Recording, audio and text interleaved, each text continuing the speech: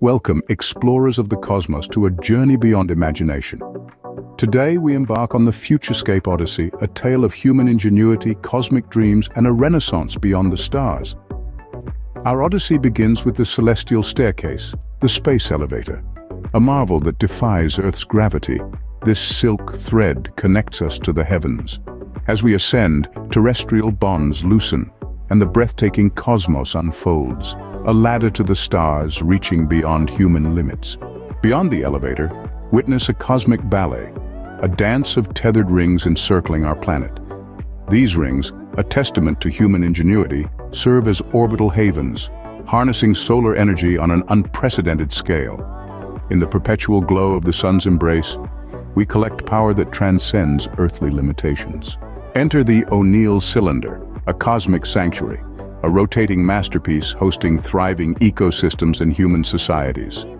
Mirroring Earth's gravity, it provides a habitat where life flourishes beyond our home planet.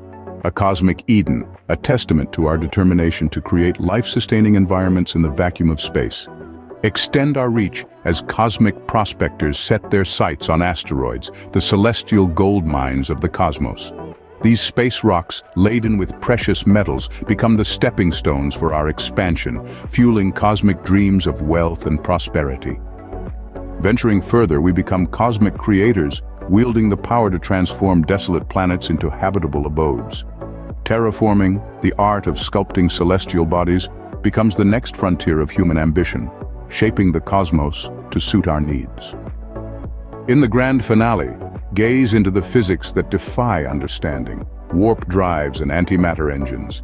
With these revolutionary technologies, humanity transcends the limitations of light speed, propelling into the vastness of the universe at velocities once deemed impossible. Stars once distant dreams now beckon as tangible destinations. And so the celestial symphony is unveiled, inspiring us to explore, to dream, and to reach for the stars.